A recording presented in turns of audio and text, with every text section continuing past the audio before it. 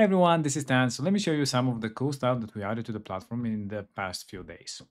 So now in the campaigns and the email marketing automations, you have the ability to see the A/B split testing. So when you do A/B split test, you'll be able now to see what was the winner, what was the loser, what was the percentage. You can see the loser and the winner content if you split test, A/B test your content as well. So now the information will be available inside of the analytics about your campaigns. Now, the other cool thing that we've introduced is the sales tracking in the campaigns and in the automations. As you can see here, this is a campaign that is tracking sales, and let me show you how simple that is. So when you do your campaigns or automations, so when you do here, let's say sales tracking 2, so when you start building your campaign, when you select and go to the next step, select your recipients. In the summary, you have the ability to track sales for this campaign. So here you can add your source, campaign, your medium, and send and blast the campaign. When you do that, what happens is that inside of the campaign, you can now start tracking the sales coming from your email by tracking the source and the things that you are tracking inside of the that you had inside of the campaign itself. And you can see this one was clicked open twice, clicked once, and you can see the purchase rate of 33%. So what was the sales, what is the actual value of the sale? Now you have this tab and analytics about the sales happening from this email alone. So you can see the information, the source. You can also see information about the products, the users, the top sources for all about this campaign alone. So you can easily track all sales coming from your campaigns now. You can also see subscriptions, upsells, and downsells, everything like normal e-commerce analytics. You can also see analytics details, preview, and subscribe just like before, but you can now click also on the users to see information.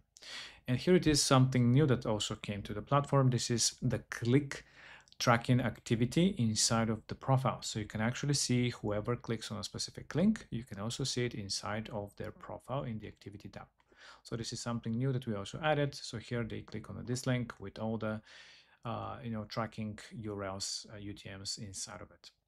Now you can also do tracking inside of the automations, not just the campaigns. So when you create a campaign and you have an email, you have inside to also track sales for it. And in the same way, you see analytics and information about sales coming from that particular email that is part of this chain. And that is not only for emails, but you can also do it for SMS as well and WhatsApp, I believe. So you can test out that as well. So you can do and track sales very easily for your campaigns. So with automation, we also have something else that is coming into the platform, which is the ability to add new triggers. So you have new triggers for also for adding members to a group and removing members to a group. So you can have that as a trigger, and you can also have that as an action as well. So now if you have, and also have the goal reached. So if you reach a goal in a specific campaign, you can start an automation here as a trigger. You can also do that as an action here. So you can also have add and remove people from member groups, which was very requested. So you can add and remove people from there on top of the whole other automations that we have added in very lately. You also have the ability for if else to add the or functionality. So if you do some kind of rules, now you have the ability to have ors.